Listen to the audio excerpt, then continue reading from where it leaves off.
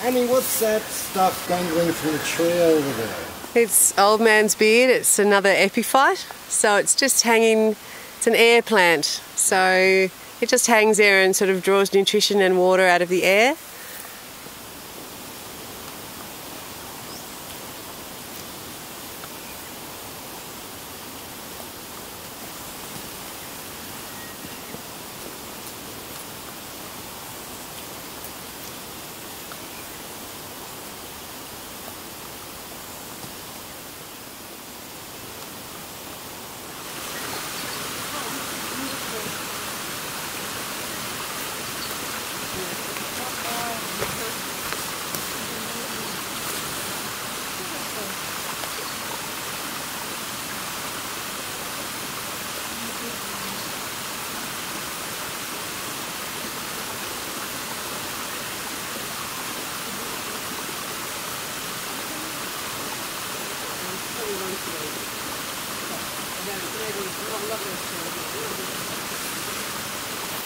Oh, Annie, this is absolutely stunning. What are we looking at here? This is obviously a waterfall, but where's all this coming from?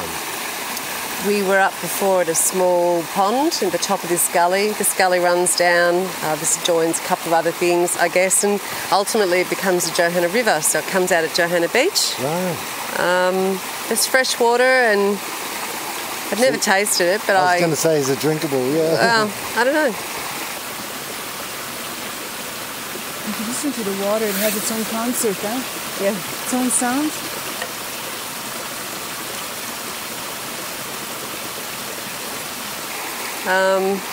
I love this place. It's so beautiful. It's just, there's every chance we might have platypus, which would be fantastic. I've never seen one here, but they are definitely in the Otways, so that would be nice. Do you get a lot of native animals like coming onto the property and coming here Absolutely. to drink? It's obviously a consistent water source for them. There's unfortunately a lot of feral animals, but it's not unlikely to see a wallaby as you're doing a walk like this. Less and less would be eastern grey kangaroos. You don't see koala here. They're different places on the Otways. Right.